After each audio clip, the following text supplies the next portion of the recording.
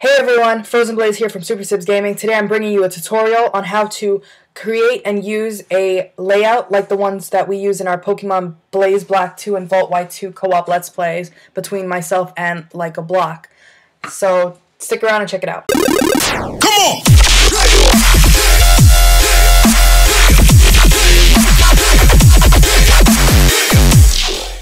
So, I know when I was first starting out with the YouTube channel, I wanted to know how to make layouts like Nate Wants to Battle and other YouTubers when they would play Pokemon Let's Plays. So, I did what most people do and typed in how to create Pokemon layouts or something of that order, and I didn't really find any. And the ones that I did find, they were with programs I didn't have, so it was of no help to me. And so I figured it out on my own. I tried to figure it out, and I found a way of doing it that seems to work, and so I just thought I'd share that with you. So the programs that I'm going to be using today are Photoshop and Sony Vegas Pro 13, I believe, something like that.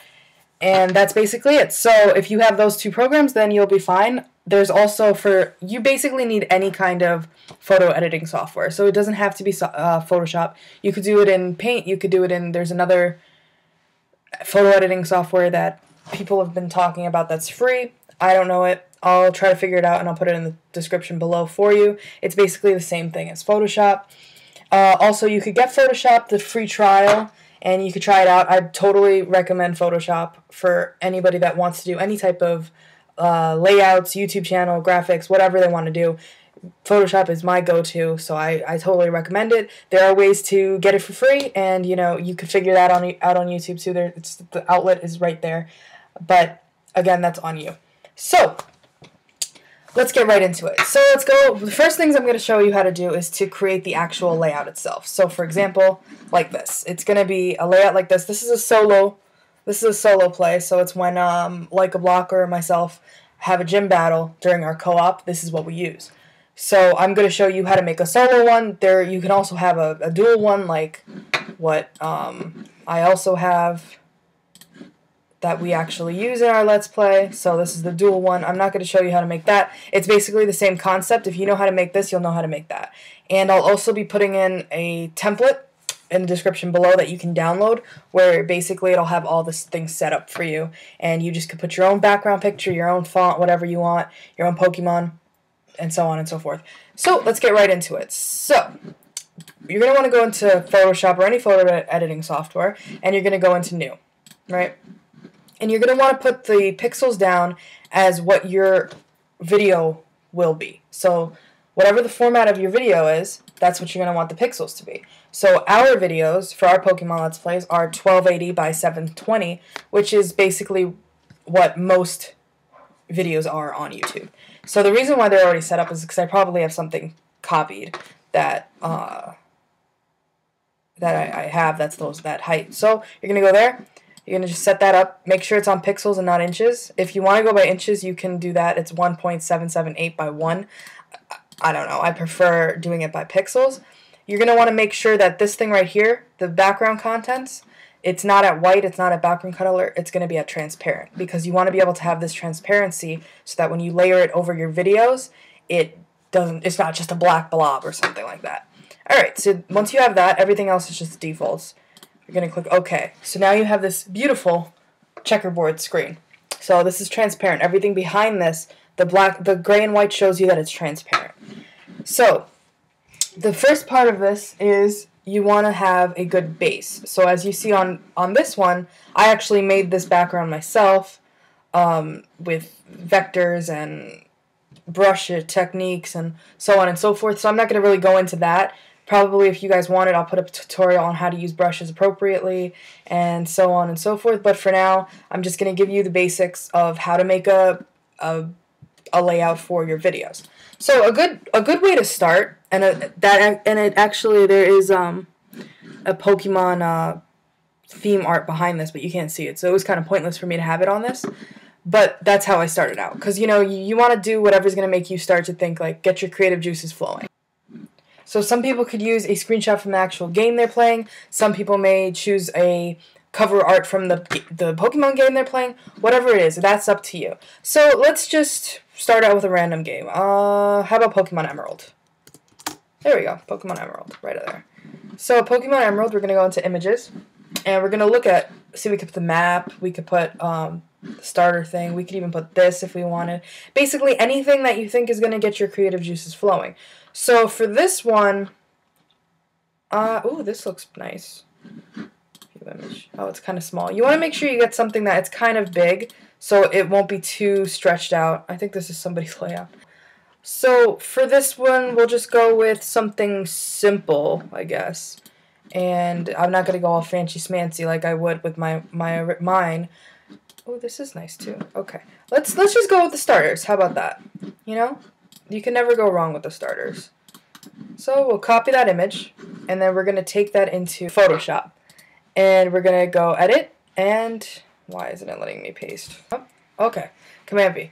So on a Mac it's Command V, on a Windows it'll be Control V. It's basic concept. If you guys need help with that, let me know and I'll try to figure out those questions for you as well.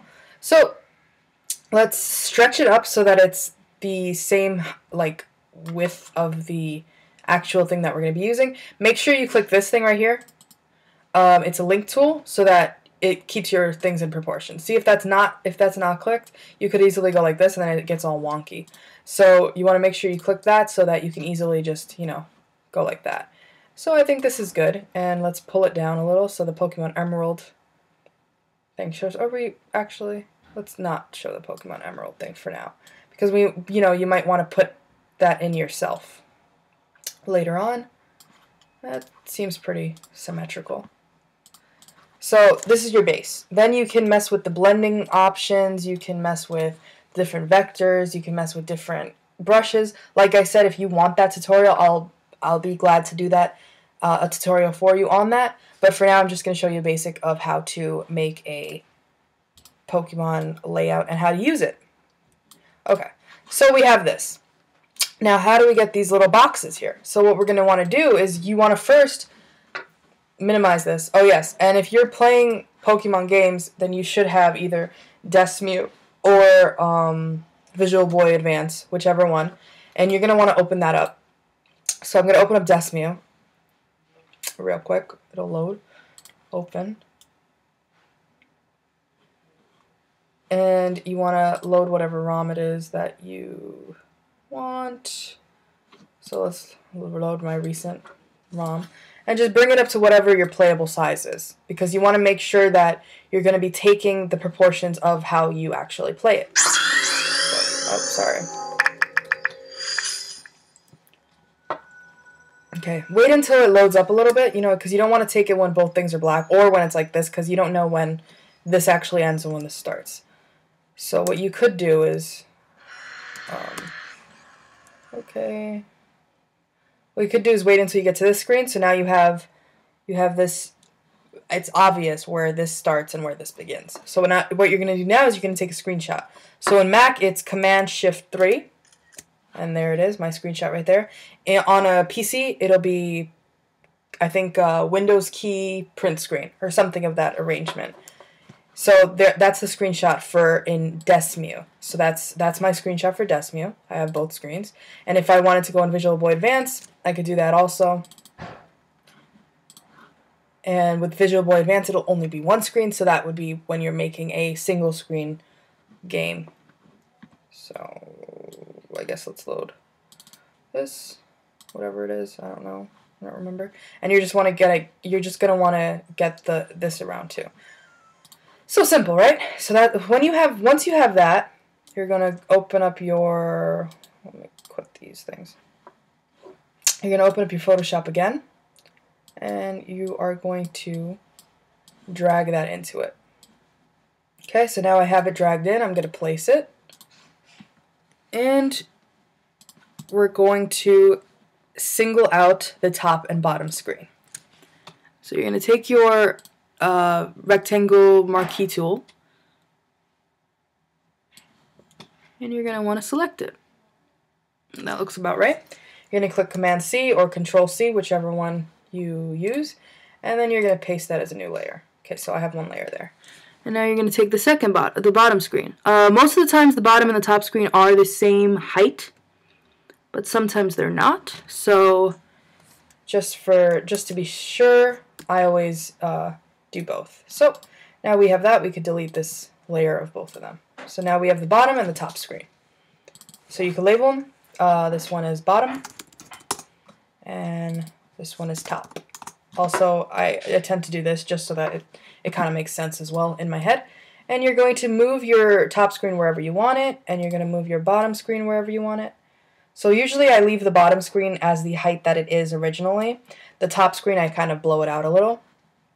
So you're going to select Edit Free Transform, right? And then you're going to make sure you click that little link tool, and you're going to just pull it out and set it up wherever you want it. You could have it down here, you could have it up there, wherever you want. I think over here is good, and it's kind of protruding into this, so I'm going to just make it a little smaller. And there we go. So that's going to be where my top screen's going to be, and that's where my bottom screen's going to be. Okay, so let's move this over a little too, because I didn't realize that before. And we're going to now blow out this screen. So again, select Edit Free Transform, or what you could do is just with a tool like this, with the this selection tool, you can just select the bottom part of that, then click the link, and blow it out.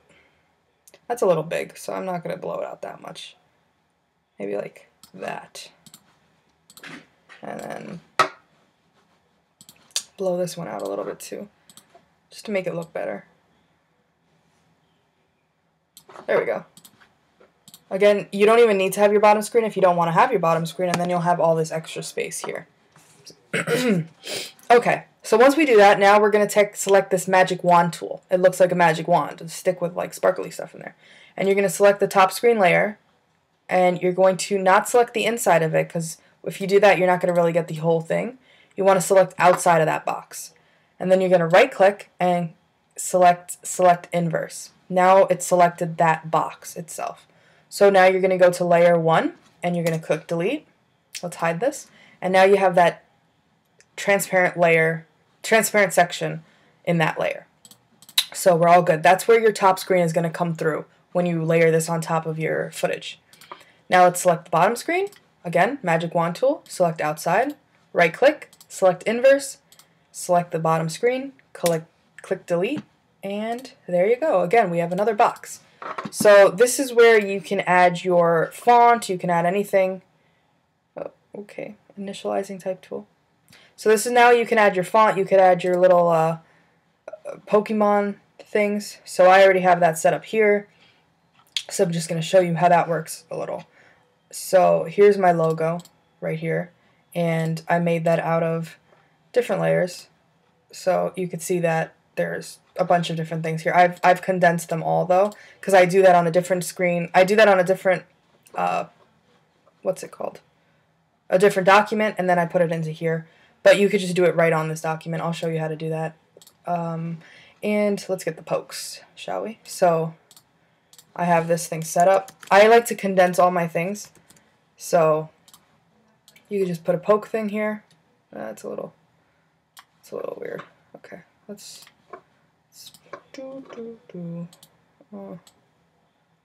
just gonna make that smaller. Oh, wonderful. So now we have this pokes section over here. You could write, team or whatever you want to write.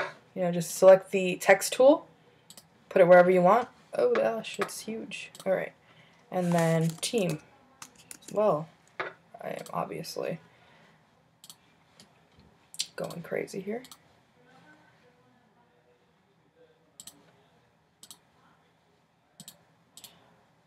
Oh.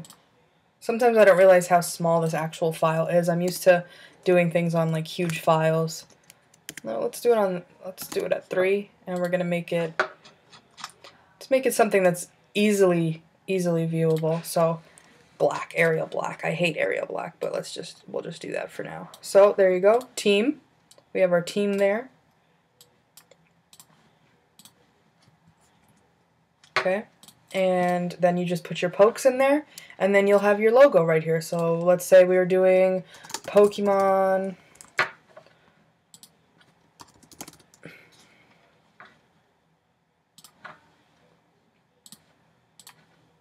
Okay, too big. Still too big. So we're doing Pokemon Emerald. Right?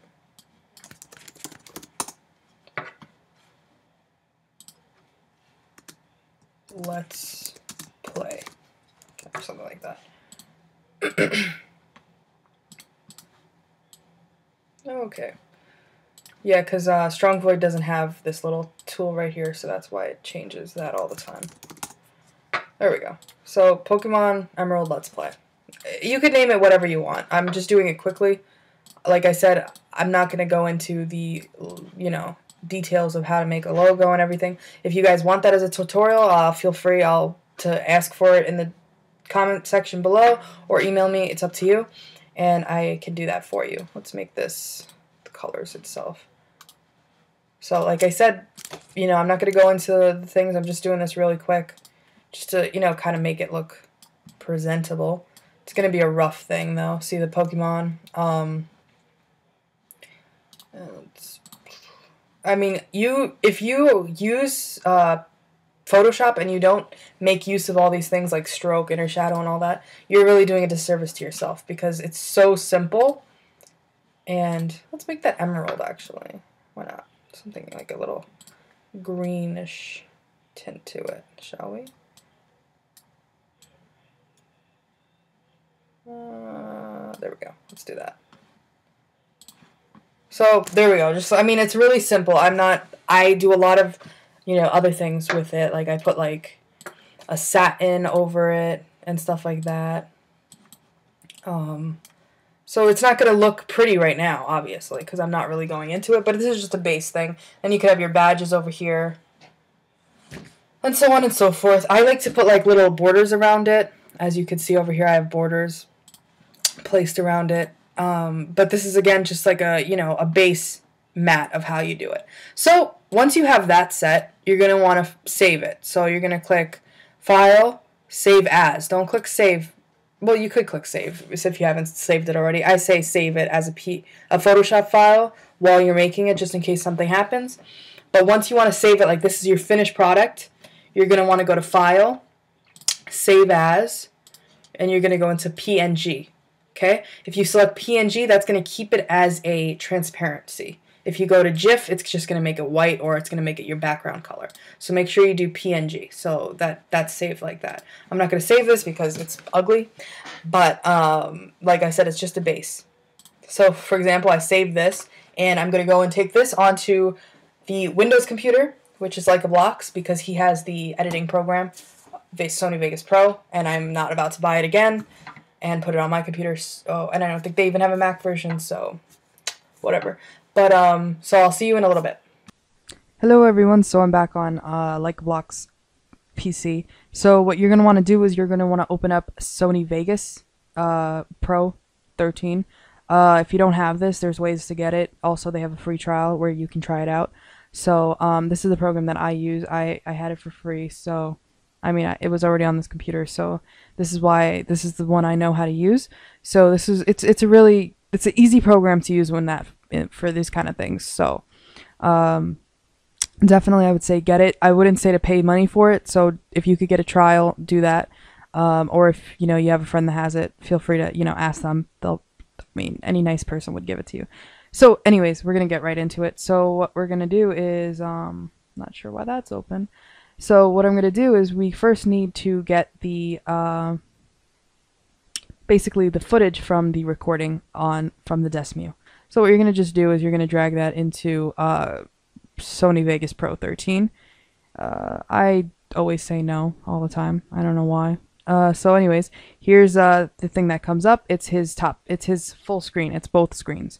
So what you're going to want to do, like for example, if you play it, it'll play what's going on and everything. So oops, okay. So what you want to do in order to get the two screens separated is you're going to just right click right here and you're going to click duplicate track. Okay? Simple. Just right click and duplicate track. Alright, so then once you have these two different things, you're going to select either the top or the bottom, whatever. I usually label them, so I'm going to name this one top, and I'm going to label this one bottom. It's usually harder when it's two different accounts going on at it, so you know it's top 1, top 2, bottom 1, bottom 2, and then this is audio. I don't ever really... Unless I have two different audios coming in at once, that's the only time that I usually name that. But anyway, so now we have the top and we have the bottom, but they're both the same screen. So what you're going to want to do is you're going to want to click the top or the bottom, whichever one you want to do first, and then you're going to go to Tools, and you're going to go to Video, and you're going to go to this thing called Video Event Pan Crop. Okay, this will allow you to crop the video that you just recorded. So what you do, it's really simple, is you go to 4.3 standard TV aspect ratio, because that's going to be basically what Desmu is. If you have a different thing, like if you want to get two different screens that are, let's say, widescreen TV aspect ratio, then that's what you use. You use whatever you need to make it the right size. So that's the right size. You just exit out. You don't have to click save or anything. And you're going to do the same thing for the bottom one, except you're going to select the bottom screen. So again, go to Tools, Video, and then at Pan, go to 4.3 standard, and line it up. Hold on, sorry. There you go, lined up. And then just exit out. And now you have two screens. But again, they're on top of each other, and you want to be able to put it in a layout. So what you're going to do now that you have these two screens, is you're going to right click again and click Insert Video Track. Okay, so now you have a place to put something, right? To layer it on top of. Also, depending on where this is, that's where it'll be. So you want always number 1 to be your layout, because you want your layout to be on top of your videos. You don't want your videos to be on top of your layout unless you're using a layout where you can do such a thing. I think putting your layout on top of videos is much better than having the videos on them, because you'll know for sure what you're cutting out of your layout then, rather than not being sure, like maybe your video is covering something that is required, pretty important to you, like your border, although a lot of people don't think that's important, but to me that's important. So now we're going to look for the layout. I think it's on his, yeah, it's on his thing right here. So this is just basic layout for solo battle, and see, as you can see, it's set up so that it's the size of the video itself, and that's because we put it in for whatever the size of the video itself is going to be. So in this case, it was whatever it was by 720, and we're just gonna drag this until the end of the video so that we have it going from the beginning to the end. If you have a lot of cuts, then you're going to want to make sure you cut it out whenever you need to be cutting it. Or if you're switching between screens, you're also going to change the layout as you need to. Okay, so let's see the top screen. We want to get the top screen into this big area right here. So what you're going to do is you're going to click this. And with this, you can now... I don't know why it's so huge all the time. I always have to close it. With this, what you're going to do is you're going to this is going to let you make it bigger or smaller, and then you just pull it over. So, oh, this is bottom screen. What? No. This is top or bottom? Oh, it's top. It's top. Okay. So we're gonna just set it up so that it's the right size. One of the things I don't like about this program is that when you make, there we go. So that looks pretty good. One of the things I don't like is when you go like that, it doesn't just pull it this way. Like, it just makes the whole thing bigger. So again, you don't have to click save or anything, just exit out. You do the same thing to the bottom screen. Bottom screen's much smaller. So you're going to, oh, of course I pick a time when the bottom screen, there we go. I always pick a time when the bottom screen is so dark to be, oh gosh. There we go. Easy fix. Alright, there we go. So you're going to just do that, and you're going to size this as you need it to be. Sorry.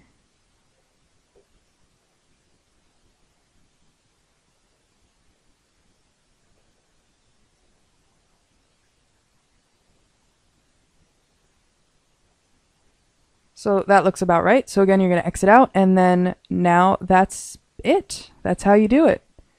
And now you'll have both your things playing. Okay. So you have your top and your bottom screen, and that's how you use your layout. So don't forget to rate, comment, and subscribe, and let me know if you want any other tutorials dealing with this sort of stuff. Oh yeah, and then to render, you're just going to render it as and do all that stuff. So that's how you use your layout. And if you have any questions, feel free to ask in the comment section below. Let me know what kind of tutorials you may be wanting, what you're looking for, and I'll if I know anything about it, I'll be sure to post it up. So thanks for watching, and stay tuned for more. Bye.